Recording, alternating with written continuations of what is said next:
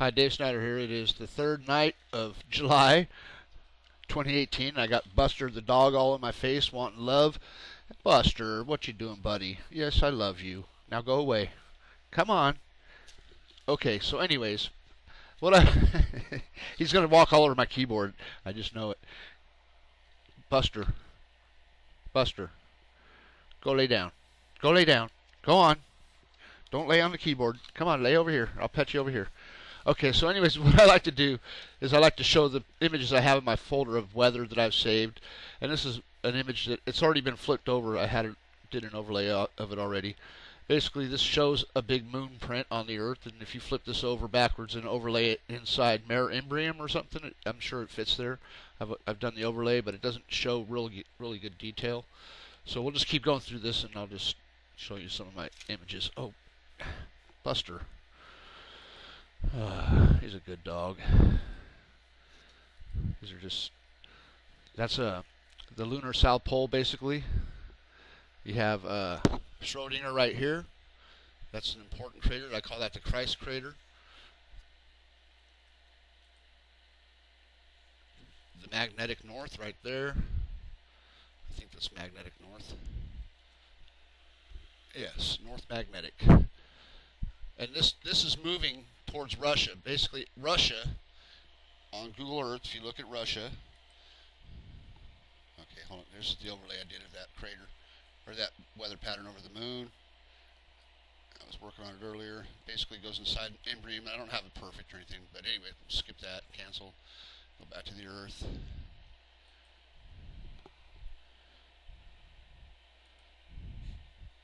If you go to Russia, right here, whoop, if you turn on the borders of Russia, what you'll see is right here, you'll see a big, see this circular pattern right here? It makes like a circle if you look at it, right? It goes like this, goes around. This is Schrodinger right there. This whole thing is Schrodinger. This line that I put here a long time ago. Come on, Buster. Stop it. Okay, so there's Moscow right here. Okay, Moscow. And this is the magnetic north pole right there. And at the speed that it's moving, at the rate that it's moving towards Russia, they say everything's moving like 10 times faster, or things are happening like 10 times faster. The way that at the rate that this is moving in like 85 years from now, because it picks up speed, it's moving faster all the time, they say, within 85 years it could be in Moscow. The magnetic north could be there. And this is another place where we have some magnetic properties. We know this is Tunguska in Russia, where they say that there was that big impact there where it didn't really do much. I mean, they'd say it was big, but it's not as big as it. And plus they hide it. Look, they hide it in this area underneath this permanent weather, this fog or whatever. They don't let you get in to see any detail. See that? Isn't that something? I guess that's the area that it wiped out, just that little area. That's nothing really. But still, it's magnetic. We know that has some kind of magnetic property there. And we also have the recent meteors that have hit Russia, and it's pretty much the same area. This is another place where the Schrodinger basin shows its pattern in the weather. Right in Mongolia, you can see the curve right there. There's like a curve. It shows here in the weather. It also shows here in the weather at times. I probably have images saved. I just haven't been able to run across them yet. But anyway, this is like this whole pattern right here. Russia and Siberia is the lunar south pole. Schrodinger goes right here, and the rest of it just kind of fits perfect right in here. So that's what the lines are there for. Another thing I had marked, I guess, was the area where CERN is. I guess that's this area, I do believe.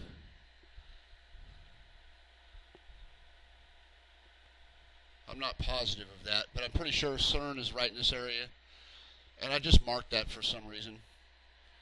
Maybe that's where it is. And directly opposite of CERN, if we go directly opposite of here, we just click this and then go around the globe until the line flips. And it should end up by New Zealand, right there. And we know New Zealand is volcanic, and it's also a spot where, you know, they have the Christ Church. They call it Christ Church. I mean, think about that for a minute. Christ Church. And we also have this area where all the subduction is, where we have continents that were created here. Some were created here. I think there's like two areas of the earth that have been really impacted seriously, and that's like the Marianas Trench for sure. And then we have this area here where you can see a, let me turn this off, where you can see the circular, like an impact right here, I do believe. India fits right in here. This is a lot of, like South America was right here. See this right here? See that curve right there? That's in South America. If you have the right image, you can see that curve in South America. It's there. It's like right here. And they don't show it that well in this image, but I have other images of South America that you can see it clearly, really clear. So that's, go back to the folder here. This is how Africa used to look on Google Earth. Look how it looks like a watercolor painting. Really ridiculous. They went through stages of, since I started doing this, I mean, it's gone through stages to where it was like this in the middle, but when it first started, it was really bad. All of Google Earth was really bad when I first started doing it. We'll run across some of those images. It's a nice circular pattern right there. Something I saved. I thought it was pretty neat. Africa. Lake Victoria is an important location. It's like a great volcano. It was a great volcano. You can see Lake Victoria was definitely a volcano. 200 miles, that's a 200-mile volcano opening right there. 250 miles or something like that. Here's where you can see, oh wait, that was South America I was thinking. The Alpha is right here. This is the Alpha. It goes over the Philippines and in Indonesia. At one time it was there. And you don't see it in this map. They don't show it, of course. This is an interesting pattern, kind of ghostly. Hold on a second.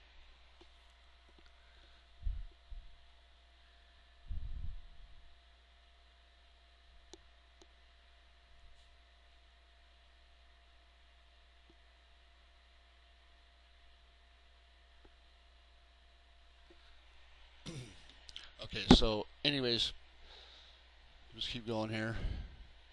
That's the Aitken Basin. This is a big impact. It was hard for me to find where this went on the Earth because they don't give you really good detail, but I did find it eventually in the weather pattern that did match that. And I didn't work on it very much, so I don't really remember too much of it. I know this little Aitken crater goes somewhere in Australia, and they have some kind of Aitken thing there. Just another picture of the Aitken Basin, the lunar South Pole. That's the Aitken crater or whatever. Miscellaneous images. This is up by Alaska, I do believe. An important thing about Alaska that I can point out right here. You see this curve? Okay, this is where where they have HAARP, right? The high frequency aurora, right there. That's HAARP. Where you see the red, right there. Now take a look at this curve right here. This curve is important because this is also right here in the Himalayas. It shows right. It's the same exact curve. I guarantee it's the same curve. Let me turn this off. Right here. See this? It's the same thing. They line right up. This volcano, this was a volcano at one time. 700 miles. That desert is 700 miles long and like 250 wide or something like that. But that was a volcano at one time. I mean, think about it. Look at the Tibetan Plateau. It's like the most massive structure, geologic structure on the planet Earth. I mean, a volcano created it, of course. It's all volcanic, or was. And it may be Hawaii might be the hot spot that this was created. This might have been over Hawaii when it was created, because Hawaii is the only active great volcano besides Yellowstone that I know of. You know, Yellowstone is definitely one of these same volcanoes. It's, you know, it's still active. But right now, Hawaii is probably the one that, because I know that Hawaii has shown this pattern in the weather, this shape, right? Just recently I made a video about that. But right here, this curve is the same thing as right there in Alaska. That curve goes right here. If you overlay the two, that curve is the same. And these are all Great Lakes. This here is a Great Lake. Great Bear Lake. The Great Slave Lake. Okay, and then we got Lake, whatever that is, I can't even read it from here, but then we have the Great Lakes down here. So we got all these Great Lakes that come from here all the way up. That volcano, the Great Volcano I call it, has created the Great Lakes, and it goes all the way up to here, to Alaska, right next to Alaska, and it puts it right in place. That right there is the same thing as that curve at the end of the Himalayas, and this right here is a Great Lake, and that is the Great Volcano that I just talked about. And Hawaii, basically, when you look at Hawaii, it is a great volcano. This does show that shape that's in the desert at times. Just recently I made a video about it. I don't know, not recently, but I guess 4 months ago, I pointed that out. And it was a pretty big discovery for me. That I always wondered if it was a great volcano, and it did show it that day that it was. And you think about this, they call the Pacific Ocean. What does Pacific mean? It means, you break the word down, it's pacify, basically. Pacific, pacify. It's basically the Pacific Ocean is pacifying a massive volcano that's in the middle of this whole thing the whole Earth would probably explode in volcanoes if the Pacific Ocean wasn't pacifying all of this area. There's, you got the Marianas Trench, which is the deepest place on Earth, which means that it's the closest to the core. So it's definitely pacifying that area, and that's why they call this the Pacific Ocean, I do believe. If you break the word down, it means something. Atlantic, whatever that means. But anyway, that's got some pretty massive. Right here, there's that spot I was talking about. We'll run across that picture, I do believe. We will. Let's see, get back to that. Okay, so that is the same, and it puts the Great Slave Lake and the Great Volcano together. Another area of Alaska where you see the harp rings, kind of. I mean, you got to wonder why they put things where they put them, like harp. Why is it in that location? Here's another nice circular pattern. That's not the same one. That's a different one. It probably was the same weather pattern, but it was like a different day. Look at that circle. That's perfect. Beautiful. And you'll see this big circle. It's like a hole in the earth. There's like a layer of something missing on the earth. That's what it looks like when it shows in the Atlantic Ocean anyway. These are eruptions under the sea right here next to Mexico. They always happen in the same place every year. All this stuff is volcanic all around the Gulf of Mexico. Okay. And you look at this is like a big, I don't know, it's hard to see it, I guess, in that picture. You have to know it's there.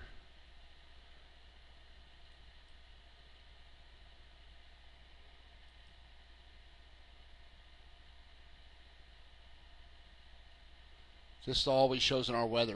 I have this picture backwards, as you can see. It's been reversed. 3 hurricanes at one time. I think this is during Hurricane Andrew, during that time or something. Eruption after eruption. There's like an eruption. It spins, and this is the spot where they happen. Oh, this is in Florida, right? Right off the coast of Florida, right in this area, they got a big volcanic area. It's like by the Bermuda Triangle. That's why things disappear in the Bermuda Triangle. If there's an eruption under the sea, and you're in that area, you're going to, probably sink to the bottom because of the air bubbles and everything that come up or whatever. But it heats a column of water and turns into these hurricanes. That's my theory. And I'm absolutely sure that's what's going on. It happens everywhere where there's cyclonic weather. And our south pole, it's a match of the moon's south pole when you reverse it.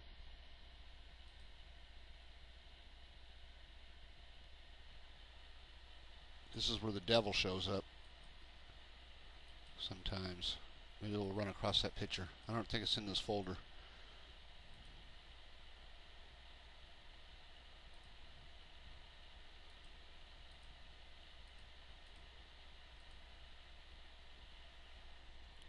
This is supposed to be Antarctica without ice. It's just basically a copy of Australia.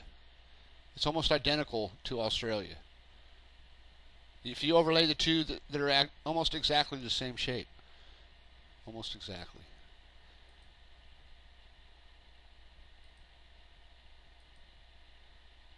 And Schrodinger Basin goes right there. If you flip the lunar south pole over, Schrodinger Basin goes right in this spot right here. And then the whole rest of the lunar south pole fits this, our south pole, fits it. So it was probably a north pole at one time. Because opposite poles attract, like poles. There's the devil. See the devil? It is in this folder. This is where Schrodinger, the Christ crater. The first time I ever lined up the Christ crater was right here in this spot in Antarctica. Right there in that same place where you see the devil face. Now if you look up devil in Google Images, you will find this exact face right here. I mean, I've already showed a video about that. You will see it didn't take me but a minute to find one exactly that looks just like this. This is like the devil's face right here. I think I titled the video "The Devil Made Me Do It" or something like that.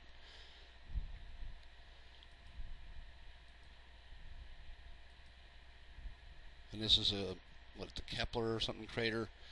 And it shows in Papua New Guinea where they're mining all that gold. They got a big gold mine there. The Canadians are there exploiting the gold there. Yeah. Oh shoot! I hope you can hear me. That's the Aral Sea. This is another great volcano. You can see the shape of it. It looks like that desert shape, the same as the desert shape, but it's not. It created a sea, but it's drying up now. But that was also a great volcano, and then also the Caspian and the Black Sea, and all those are the same thing. They were just more. They must have been there longer to create more of a caldera or whatever. This is, I think, I was using this around on the Aral Sea here at one time. This picture. The entire Arctic Circle where the moon has sat before. The North Pole. That's why Santa Claus is at the North Pole. And you'll see images or statues of Jesus standing on the earth. He's standing on the Arctic Circle, standing on the North Pole. Jesus is standing on the North Pole, and then they'll have him pointing up to the moon. And he's got one hand down and one hand up, as above, so below, or whatever. He's pointing up to the moon, and he's pointing down to the earth, right where he stands. And then he ascended into heaven from the Arctic Circle or whatever. That's why everything's different in the Arctic Circle. Like you'll only find polar bears in the Arctic Circle. White like the moon. Wolves. There's that crater. Right underneath that area, there's a mountain right where they're mining large quantities of gold.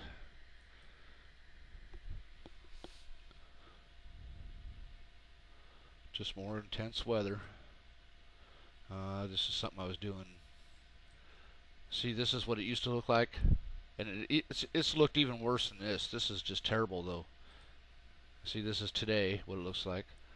And they blended it all in. This right here actually shows what they're hiding a little bit more, because you can see where well, this is not really the pixelated one. I'll show you. We'll get to that one probably. But you see how everything's a big circle. Central Asia is a big circle, and this is just another big circle. And there's another one that centers right here, another big circle right here. Everything's a circle on the Earth. Everything. See the curve? You can see half of the circle, but it goes all the way around.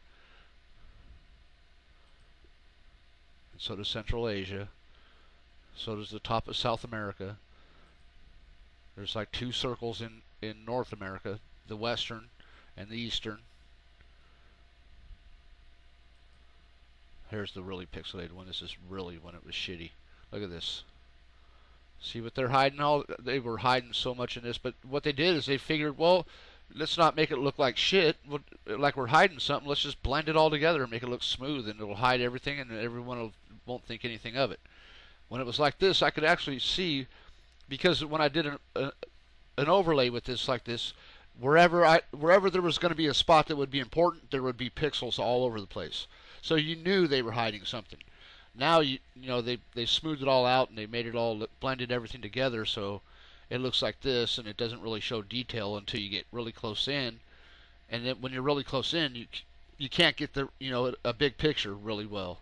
And what you need is like the big picture most of the time.